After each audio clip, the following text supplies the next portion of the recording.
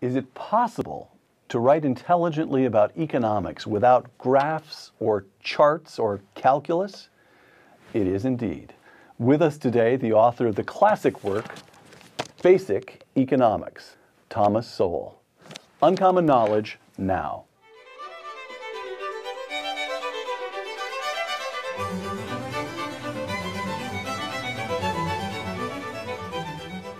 Welcome to Uncommon Knowledge. I'm Peter Robinson. Thomas Sowell has taught economics, intellectual history, and social policy at such institutions as Cornell, UCLA, and Amherst. The author of more than a dozen books, Dr. Sowell is now a senior fellow at the Hoover Institution. His latest work, a new edition, the 5th edition of his classic work, Basic Economics. Tom Sowell, welcome. Thank you. Why it is a point of pride with you that this book does not contain charts and graphs and calculus and regression analyses. Why is that important to you? Because I want people to read it. and if you make it unreadable, they're not going to read it. 2 sentences from Basic Economics. Life does not ask us what we want. It presents us with options. Why would you put those 2 sentences in the introduction to an economics text? Because so many people, when they think about economic issues, act as if we have a sort of a whole rainbow of options out there, and that we can just pick a little bit here and a little there and so forth. And no, the options that we have are usually much more limited, and we have to realize that whatever we do will be within those constraints. So economics, as construed by Dr. Sowell, is choices in conditions of scarcity. Yes. It's essentially a tragic discipline. You always want more than you have or more than you can get. Yes. You're happy. I was expecting a little pushback here, but you're happy to call it the dismal science. No. The science isn't dismal. Life may be dismal, but the fact is that we have to operate within the constraints that we have. And if we think we have a much wider range, we're going to make some very foolish mistakes. Thomas Sowell, economist. Point A. In 1948, as a young man who had dropped out of high school, you tried out for the Brooklyn Dodgers. Oh my, you're bringing on. We have. I want you to know, Tom, nothing you have done since elicits greater admiration on my part. You tried out for the Brooklyn Dodgers. Point B. In 1958, you graduated from Harvard. How did you get from A to B? I flunked the tryout with the Dodgers. I mean, I came in there and I looked at this short right field wall. I said, "Oh boy!" And there was an old building behind the wall with abandoned. I said, "Well, I'll hit a few through those windows." And then I learned that the Dodgers gave you a fielding test first, and only those who passed the fielding test got the bat. All right. I salved my feelings by reminding myself that they lost Johnny Mize doing that. All right. But 1948, you're a kid who's been grown up substantially in Harlem. Mm-hmm. You went to a good high school, but you were forced to drop out. And 10 years later, you graduate from Harvard University. What is the chain of events that leads somewhere along the way, somebody discovered that young Thomas Sowell was a very bright kid? How did this happen? Actually, nobody discovered that. I just persisted. At some point, I decided I would apply to Harvard. Had I known then what I know now, I would have realized the odds were hopelessly against it. But fortunately, since I didn't know, I went ahead, and that's it. And the degree with which you graduated from Harvard University was a degree in economics. Yes. So that interest in economics declared itself early in your life. How? It was a subject in which I did the best. I mean, it was a no-brainer. Economics, of all things, came easily to you, naturally to you? Yes, it made sense, which not everything taught at Harvard made sense at the time, or now. Okay. Now, you've also written that throughout your 20s, you were a Marxist. Yes. What did that to you? Was that Fair Harvard's work? No, heavens no. That was when I was 20 years old. That was when I first came across some stuff by Marx. And what he said seemed to explain the world around me. And one of the reasons is that, like many kids then and now, they don't really get any alternative explanation. And so it's like you have to have a candidate to be the candidate. So what was, you grow up in Harlem, you went to Howard before going to Harvard. Yes. So you're largely in a black world, an African-American world. When you say Marx explained the world around you, do you mean to say that he explained the world of segregation? No, but for example, my first job was as a Western Union messenger. I was 16 years old. My first full-time job. And I used to, on some evenings, come home instead of taking the subway, which was a nickel in those days. I would splurge and take the Fifth Avenue bus, which was 15 cents. If I was feeling, you know.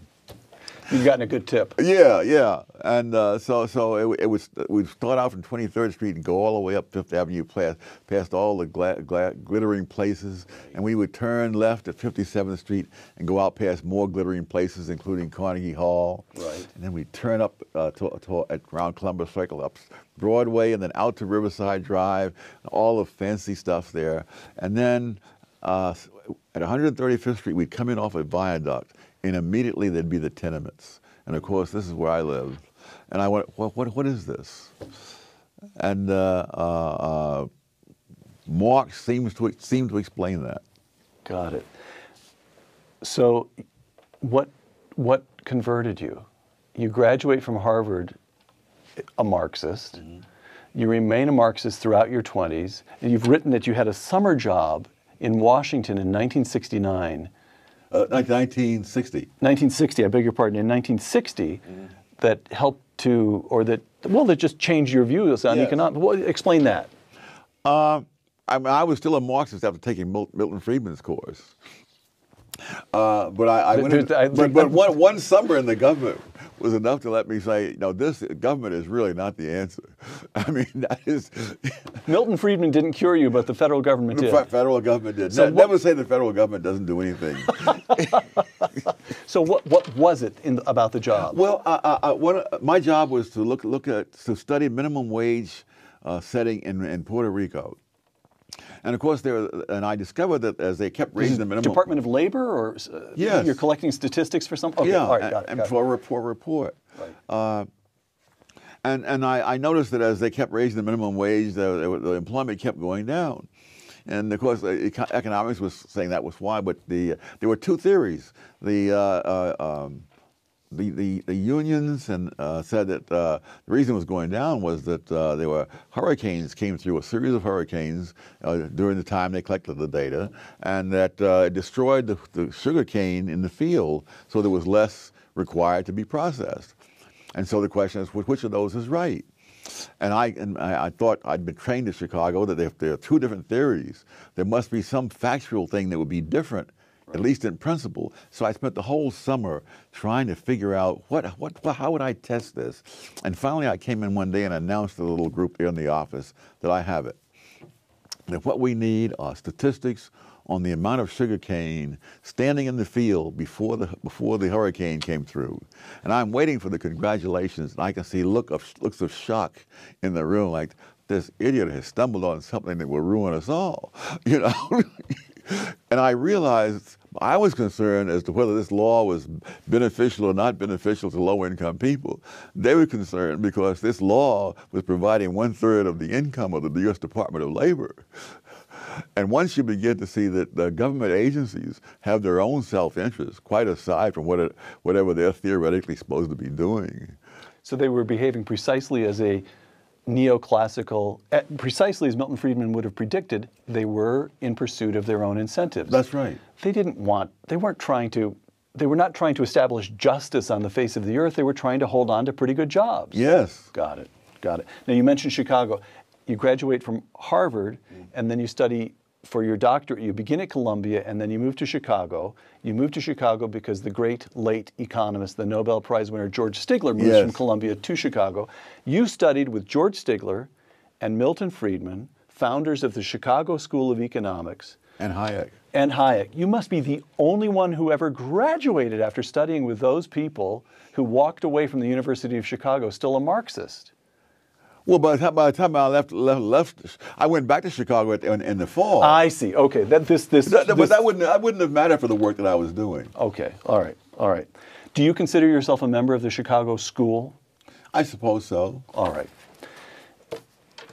Inequality. Let's go through a few topics from basic economics. You note that from country to country there are a lot of disparities in wealth, and many of them are extreme.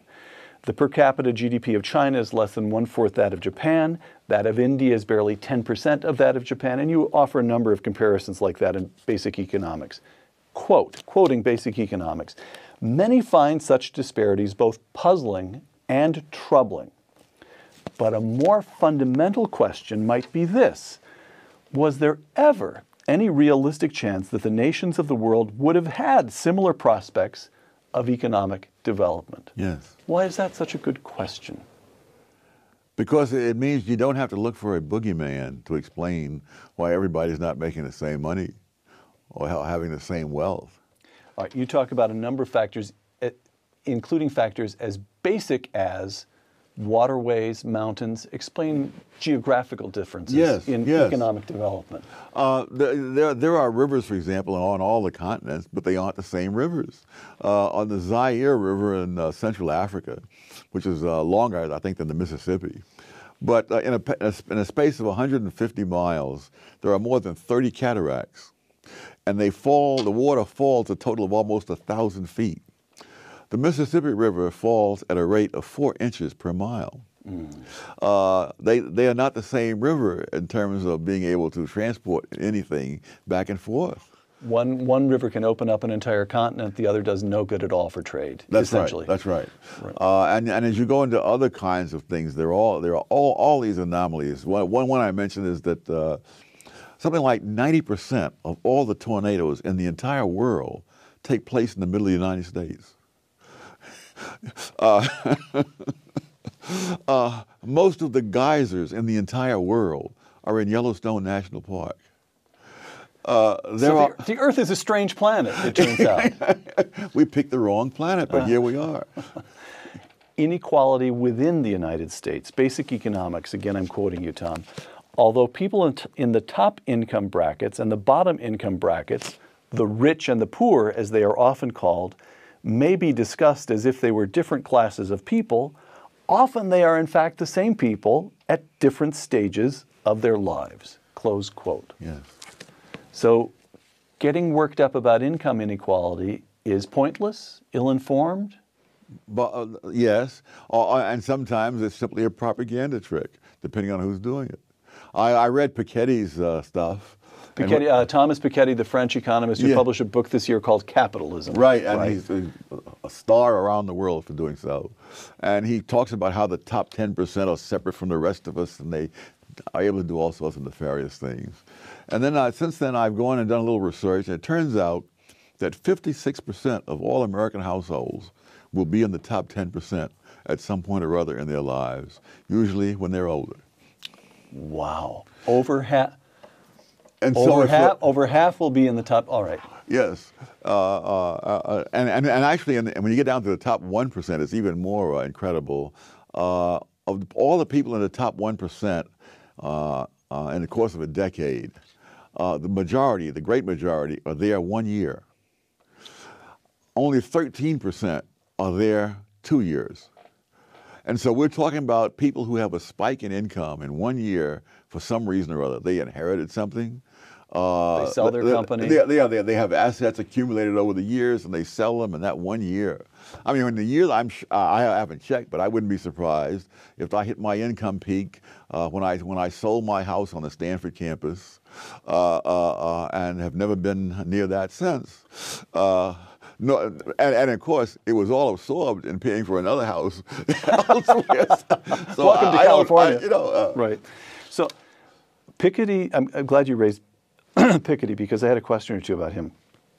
As I understand it, his basic argument is that the return on capital, examined over many decades throughout the Western world, the return on capital exceeds the rate of economic growth. Therefore, holders of capital will get rich faster than anybody else. And holders of capital tend to be consistent over time, one family shifting capital to the next generation to the next. And so you get income inequality, which breeds class distinctions, political tensions, and so forth. And Tom Sowell's answer to this is? Well, partly what I just mentioned, that over the course of people's lifetime, much of the disparity consists of different people at different stages of their lives. Right. So and moreover, over time, for example, back in 1951, people reached their peak income between 35 and 44 years of age. And those people in that bracket made about 60% more than people who were in their early 20s. Go forward a few years, and now they're making more than twice as much as people in their 20s. And go forward another decade or so, and now the whole bracket has moved up to 45 to 54. And now they're making 3 times what people in their low. And what it means is that as time goes on, the advantages of youth, namely strength and energy, count for less and less because machines provide the power. But you have to more and more be able to do more complicated things. Experience and knowledge matter more and more, and relative to brawn. Yes, and when you think about it, if we measure adult life at the beginning at 18, then that means that a man who's 40 years old has more than 10 times the experience of a man who's 20 years old. Right, right. So there's nothing mysterious about any of it. And nothing troubling. To you, Paul Krugman in the New York Times, quote, "Mr. Piketty's contribution is serious, discourse-changing scholarship." Somebody get a close-up on the look on Tom's face as I read Paul Krugman. Serious, discourse-changing scholarship, and conservatives are terrified, close quote. Are you terrified? Not particularly. Market failure. Especially when I discover his errors. Among one of them, for example, he says that under Herbert Hoover, the highest income bracket was 25%. The Internal Revenue record shows that in 1932, the highest income bracket paid 63%. So I'm not sure how many of his voluminous. You actually checked the footnotes? Yes. I'm not sure that's fair. That will turn you into a cynic in a very short time. Market failure and government failure. Basic economics. Quote, "The imperfections of the marketplace have led many to see government interventions as necessary and beneficial." Franklin Roosevelt would have said so, yes. And many since. Yet the imperfections of the market must be weighed against the imperfections of the government. Explain that. You know, it always amazes me that people think that if you say the market is imperfect, that means the government must step in. And I think, you know, we're so much more rational in sports. I mean, when Babe Ruth went up there and struck out, they didn't say, we got to send in a pinch hitter for him next time at bat. Because who knows, the pinch hitter might strike out, and he's not as likely to hit a home run as Babe Ruth is. Okay. Let's apply this notion of weighing market failure against government failure in a couple of specific instances. Dodd-Frank, signed into law by President Obama on July 21st, 2010, quote, I'm quoting now the name of this act, "The Dodd-Frank Wall Street Reform and Consumer Protection Act to promote the financial stability of the United States by improving accountability and transparency in the financial system and to end too big to fail," close quote. You're in favor of that, of course. Oh, I'm in favor of many things that are said in preambles. It's just when they get into the actual text of the law that the problems begin. And Dodd-Frank is an example of what? Well, for one thing, it's an example of why the government doesn't have to learn from its mistakes. If you would have asked me who were the 2 men who did the most to bring on the housing collapse from which this economy has still not recovered, I would have said Chris Dodd and Barney Frank. Chris Dodd, senator of Connecticut at the time, Barney Frank, longtime Massachusetts congressman. That's right. Both retired, incidentally, now. Good. But they left this behind as their legacy. And they did so how?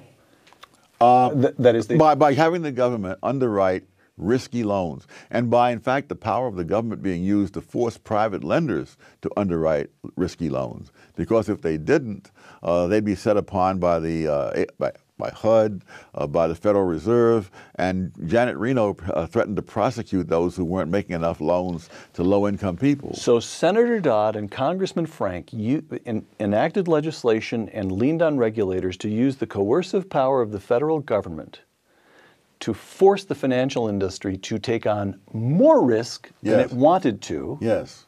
And then they enacted this legislation to penalize the financial industry for taking on too much risk. Yes.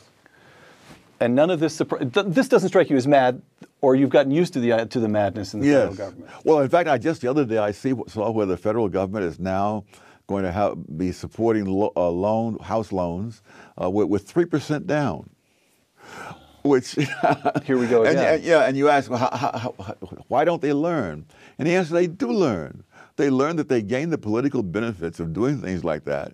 And when it blows up in their face, they can blame someone else, and then they can come back later and make the same mistakes with probably the same benefits. All right.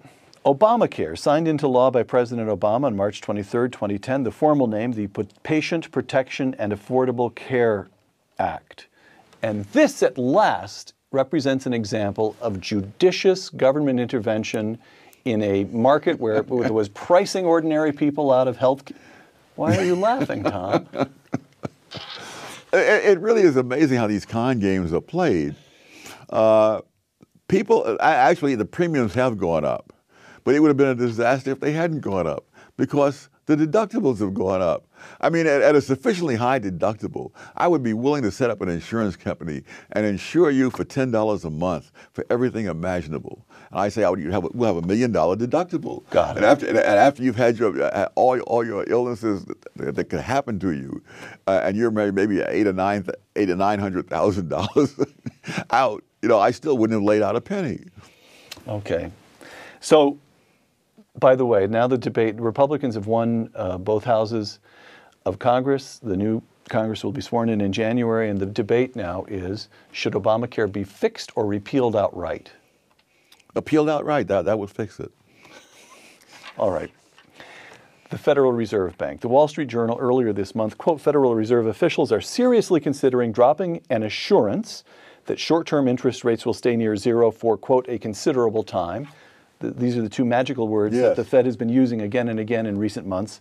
They'll keep the rates near zero for a considerable time, and now they're thinking about dropping that phrase as they look more confidently toward rate increases around the middle of next year. Question one, since the financial crisis of 2008, how has the Fed served us? Badly. By keeping the interest rates low, they're, for example, depriving a whole generation of a decent return on money that they saved, which would normally go into the marketplace and earn them a decent rate of interest. But now the Federal Reserve is keeping the interest rate low, and so they won't get it. And that's unfair primarily to older people. That's true, but it's more than unfair. It's a bad allocation of resources. If someone wants to set up a business and is willing to pay 5% for money to do that, and the government comes in and follows a policy that brings it down to virtually zero, then the investments will not go where they would have gone ordinarily in a free market. So they're messing around with a whole system of price signals, and who knows the misallocations that are taking place. Yes. All right. The counter-argument, though, Tom, is that in 2008 we had a very serious crisis. It was a shock to the financial system and the whole economy. And legislation was enacted requiring of the Federal Reserve not only price stability, but to do what it could to encourage maximum possible employment. And so the Fed is saying we just have to have easy money, because even let us grant that Dr. Sowell was right, that the government is largely responsible for the mess in the first place by monkeying around in the house. Grant it all. People are out of work. Ordinary Americans are hurting. We, the Fed, have to keep money easy in this economy to keep the economy at least sputtering along so more ordinary people don't hurt worse. It sounds good. Thank you. It's only if you look at history that there's a problem. For example, there's a book out which is called The Forgotten Depression. I haven't read it, but I know what it's about. And so now when Warren Harding takes office. This is James Grant's new book, right? I think so. Okay. All right. When Warren G. Harding takes the office of president in 1921, unemployment was something like 12%. Pretty bad. Yes. Harding did absolutely nothing except to cut back government spending because there were less taxes coming in, so he cuts back the spending. Now, obviously, the Keynesians would say, "Oh my God, what is wrong with the man?" Right. The following year, the unemployment rate was around 6%, and the year after that, it was around 4%. And Harding did absolutely nothing again. So when people say things like the government has to do something, I say, have you ever studied what happens when the government does something compared to what happens when they don't do anything? And for 150 years, the government of the United States did nothing when there was a depression. No depression during all those 150 years was ever as bad as the Great Depression of the 1930s, in which the government did more than it had ever done before in its entire history, under both Hoover and Roosevelt. You know, we've never had this discussion, but what caused, all these years later, the Great Depression is still used as the implicit, and sometimes the argument gets made explicitly, but it's lying at the bottom of all these economic debates, even now. Yes. You contend against everything children learn from kindergarten on about the benevolence of Franklin Roosevelt. You contend that we would have been better off if what? Well, it's not even a question of if, it's a question of when. You see, the stock market crash occurred in October 1929. Right. 2 months later, unemployment peaked at 9%. And then it started declining. And by June of 1930, it was down to 6.3%. That was when the first government intervention took place. And within 6 months, it was in double digits. And it stayed in double digits for the entire decade of the 1930s. So if we had, I'm stumbling here because I'm making up this mental experiment as I go, if we had Calvin Coolidge, oh yes, 4 terms in a row instead of Franklin Roosevelt, and Calvin Coolidge, who was reticent in every way, including reticent to have the federal government do anything. Yes. He was a Warren Harding had certain moral failings, I think. Calvin Coolidge was Warren Harding with personal rectitude. Yes. The country would have been better off? Absolutely. And more than that, Harding, after all, was eligible to run for office again. Remember, his famous thing was, "I do not choose to run." Coolidge said, right. Yeah. Harding died, and then Coolidge became president. Right, yes. right. And then he won presidency in his own right, but he'd only served 1 term in his own right. And they were expecting him to run again at 28, and he decided not to. If he'd stayed on, I'm sure he would never have done what Hoover did. Tom, you have I have never heard that what if in American history. I've never heard quite that what if. Immigration, basic economics. Quote, when only 2% of immigrants from Japan to the United States go on welfare, while 46% of the immigrants from Laos do, there is no single pattern that applies to all immigrants. Everything depends on which immigrants you're talking about and which periods of history. Okay, here's the assignment. The period is today, and the immigrants we're talking about are the roughly 11 million, that seems to be the best estimate, roughly the 11 million who are in this country illegally, overwhelmingly from Mexico. President Obama has issued an executive order protecting about 5 million of them from deportation and other legal penalties. A humane act. Well, see, one of the things about the immigration debate is they talk about immigrants in the abstract, and there are no immigrants in the abstract, as that passage indicates. And we don't know who those people are that are here. They may all be PhDs from the University of Chicago, in which case they should all stay. Or they may in fact be people who majored in sociology at Berkeley, in which cases get them all out of here as soon as possible. But we don't know. That's one of the problems of so-called immigration policy. We don't have an immigration policy unless we control the border. It doesn't matter what our policy is. If anybody who wants to cross the border can cross, then our policy is just a bunch of words on paper. Okay, so I think I hear you. I think I can deduce from that set of comments 2 policies. One is, for sure, you get control of the border. Yes. That's just obvious. We get control of the border. But from that point forward, you're as dubious about the editorial position of the Wall Street Journal, which is consistently pro-immigrant, as you are dubious of the President of the United States, because your point is neither one of them really knows in enough detail who these 11 million people are, whether they're doing net good or harm to the economy. So you don't buy the Wall Street Journal argument that on net, surely they're doing more good than harm, more economic good than harm. You don't buy that? No. And especially when they're trying to talk about having people in agriculture. I mean, this is a country that has had a chronic surplus of agricultural output for decades on end, costing the taxpayers billions upon billions of dollars. But because the federal government subsidizes the output, the surplus, right? Yes. All right. Yeah, yes. And in fact, I think the federal government subsidizes the water that creates the surplus that it then subsidizes again. And I think that any discussion of people in the abstract drives me crazy, because there are no abstract people. 100 years ago, people understood that. And so when there was a debate about immigration, there was a multi-volume set of tomes about the characteristics of the immigrants from various countries. How do their kids do in school? They had the guts to be picky. Yes. They said, we'll take some. Yes. But they better do us good. Yes. Okay. So what kind of debate would you like to... Congress, as I mentioned a moment ago, has just fallen to the control of Republicans, both houses. Republicans aren't going to be able to move much legislation because the president can still veto it. What kind of debate should they have? What kind of hearings should they hold on immigration? They should find out what kind of people, how are the people that we know about now, how are their kids doing in school? What is their crime rate? What is their disease rate? All those things, that matters.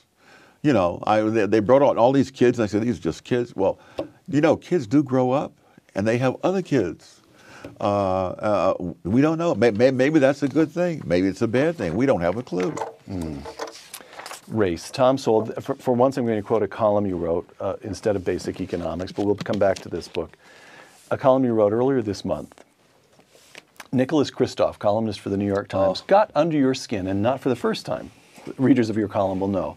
New York Times writer Nicholas Kristof, I'm quoting you, asserts that there is you're quoting him, overwhelming evidence that centuries of racial subjugation still shape inequity in the 21st century, quote, closing quote, and he mentions, open quote, the lingering effects of slavery, close quote. And now this is Tom Sowell. If we wanted to be serious about evidence, we might compare where blacks stood 100 years after the end of slavery with where they stood after 30 years of the liberal welfare state. Yes. Explain that.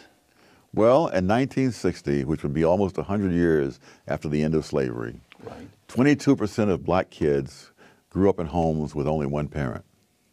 Just 22%? Yes. 4 out of 5 were in homes with both parents? Yes. 30 years later, after the liberal welfare state, that number had more than tripled. And so I say, well, let us compare, if we can speculate on how much that 22% was due to the legacy of slavery. But we know that tripling was not due to the legacy of slavery. It was due to the legacy of a whole different set of policies. And you can look at it so many other ways. Education.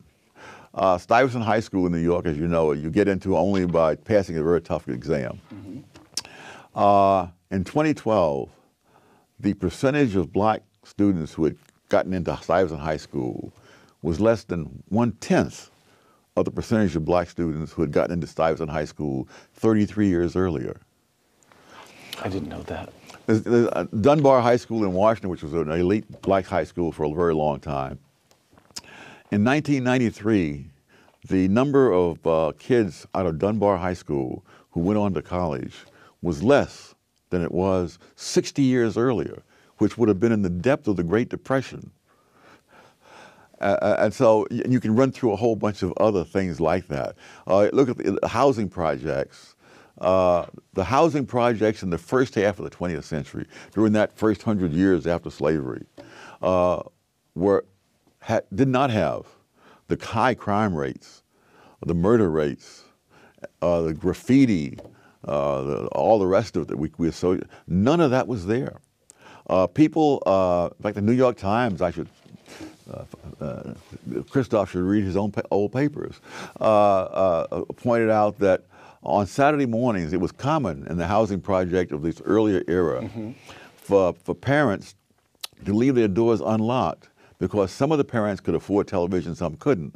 So the ones who had television would leave their doors unlocked, and the kids from the other families could come down there and watch television with them. Well, now the latest figures show that most people below the poverty line have 2 television sets and cable, but they wouldn't dare leave their doors unlocked in a public housing project. I'm quoting that column again. Liberals have wreaked more havoc on blacks than the supposed legacy of slavery they talk about. Yes. You don't mean that hyperbolically. No, I do not. You mean it. Yeah, and another thing, crime and violence. Now we take it for granted that there's tremendous levels of crime and violence in the black community. That was not always the case. In the 20s, it was very common for white celebrities, including George Gershwin and William Faulkner, to go up to Harlem not only for entertainment places, but to go into private homes of people they knew. And Gershwin played Rhapsody in Blue in this home where Walter White lived. Milton Friedman, when he was a graduate student at Columbia, he and the lady he later married would go dancing at the Savoy Ballroom in Harlem. And he said, we had no fear of being mugged or accosted on the street or anything like that. I've heard you say, Tom, when you were a boy growing up in Harlem yourself, your own neighborhood felt totally safe to you. Not totally safe. I wouldn't exaggerate, but there's nothing resembling today. I mean, I did sleep on hot nights. I would sleep out on the fire escape. When I tell people in Harlem that today, they think I'm from another galaxy, you know. But that people slept on the fire escapes in New York and in the public parks in the 30s, all over the city. Because it was not a jungle. There was a lady. One other example. There was a woman who was a black woman in Harlem who was an actress. She'd go down to the theater district, and then after the play, they'd have their drinks and eat something or whatever. And she said at 1 o'clock in the morning, she would simply get on the subway and go on up to Harlem and walk home from there. Now it so happens that the subway station she got off at was very near a grocery store where I was a delivery boy. And on Saturday nights, I would be working usually until around midnight. And when I would go home, I would go past that very same subway station she's talking about. I never had the slightest trouble.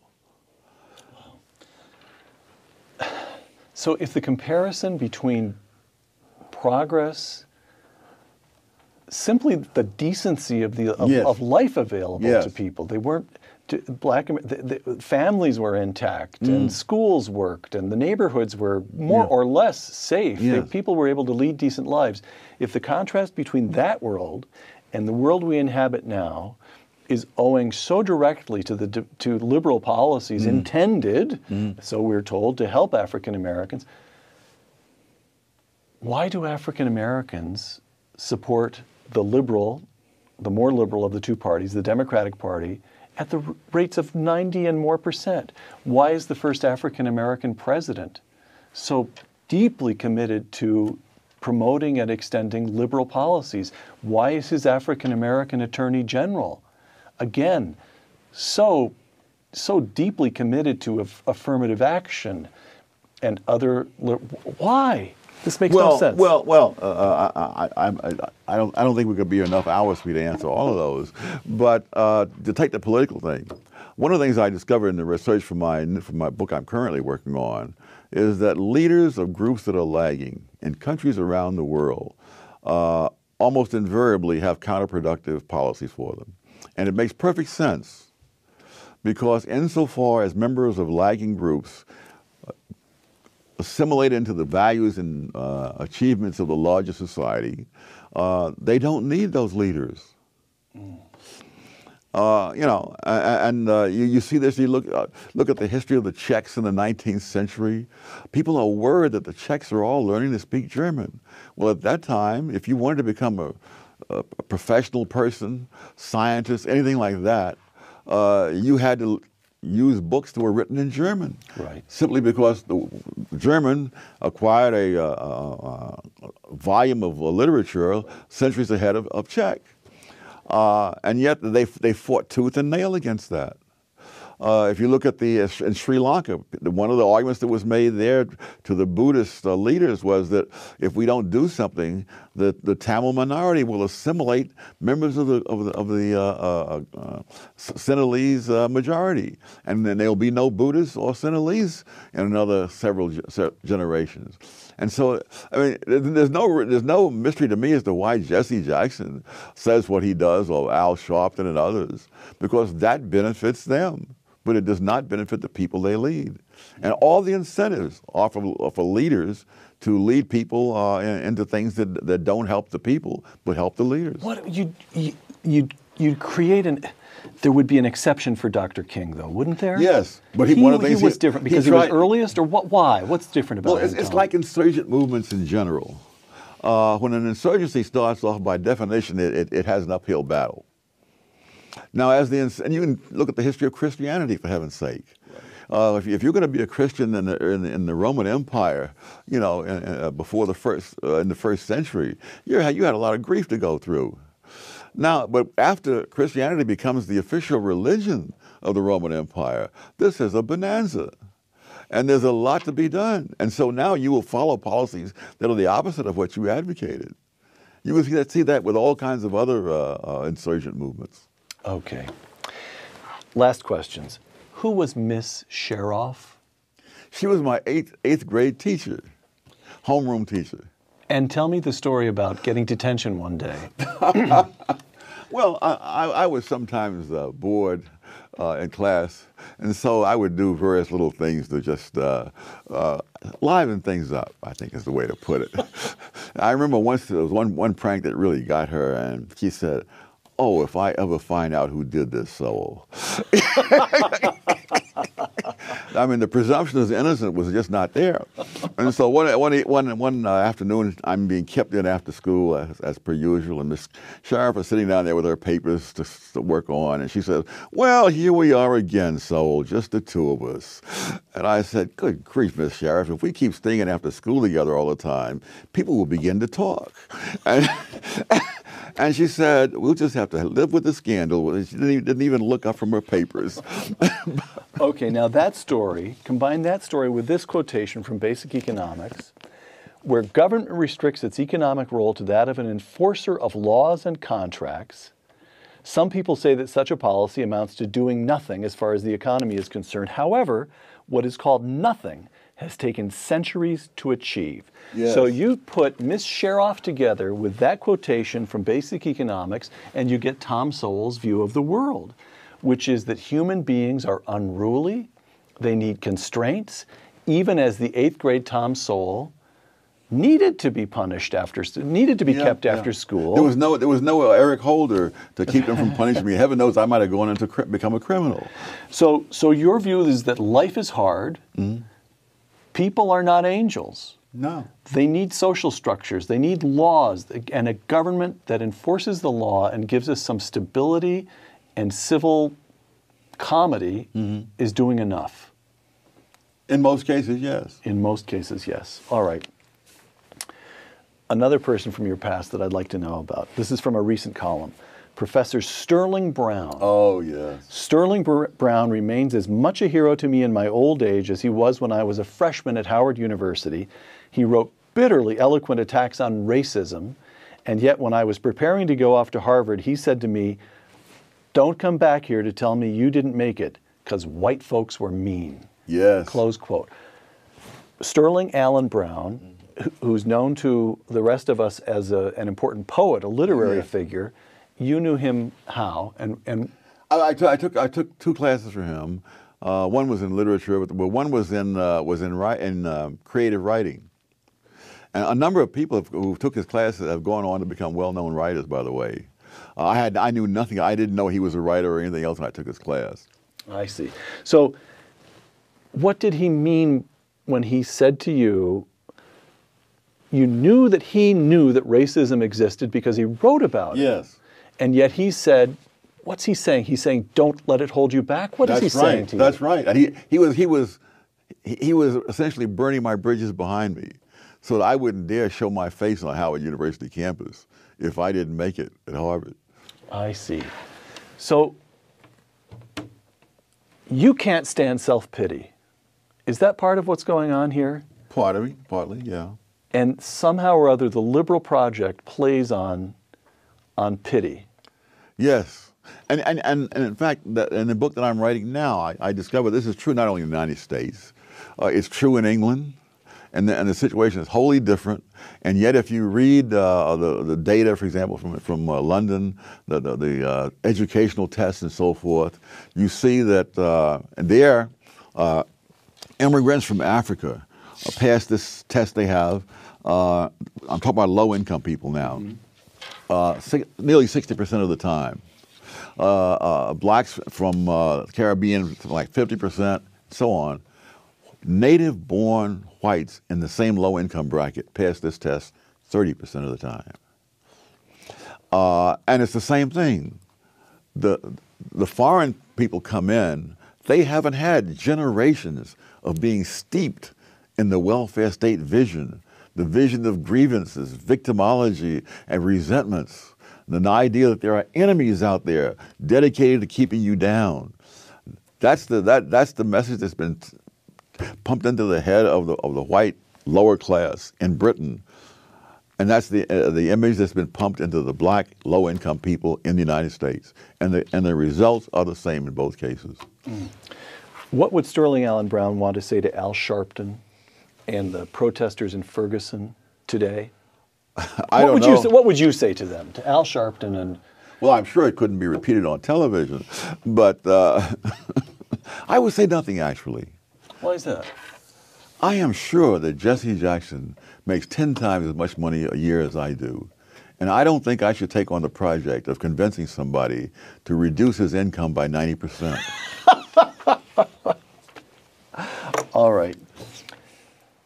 Tom, I had dinner with Milton Friedman about 18 months before he died. He was still in perfect health at this stage, as far as anyone. As you know, he was in robust health and mentally acute until he was gone, really. And we were talking about his career. And then he became silent for a moment, and he said, the challenge for my generation, meaning mine, Milton Friedman's generation, was to establish an intellectually rigorous defense for human liberty. And then he pointed to me and said, the challenge for your generation will be to keep your liberty. Yes. How's that project, my generation's project of holding on to liberty, coming along? Not well. One of the reasons I'm glad to be as old as I am is that it means I may be spared seeing what's going to happen to this country, either internally or as a result of international complications. You think that America's greatest days are gone, full stop, that it's irreversible? Nothing is irreversible. All right. Nothing is irreversible. But I think that we're like a team that's coming to bat in the bottom of the ninth, 5 runs behind. We can win it, but this is not I wouldn't bet the rent money on it. Last question. What would you say, I was talking about Milton talking to my generation, what would you say to the next generation, what would you say to your grandchildren's generation about what they should be, with the America for which they should be preparing themselves? Since I don't know what that America is going to be, I don't want to say anything to them. But I don't think. By the time they get here, I think the issue will have been settled one way or the other. By then, it will be irreversible. It'll be either we will have pull out of the dive, as it were, or else it will be all over. You know, I like to end shows on a kind of upbeat note. Are there any cookie recipes for Christmas you'd like to share, Tom? Thomas Sowell, whom I'm honored to be able to say is a friend. Thomas Sowell, the author most recently of this edition, the 5th edition of Basic Economics. Thank you. Thank you. For the Hoover Institution and the Wall Street Journal, I'm Peter Robinson.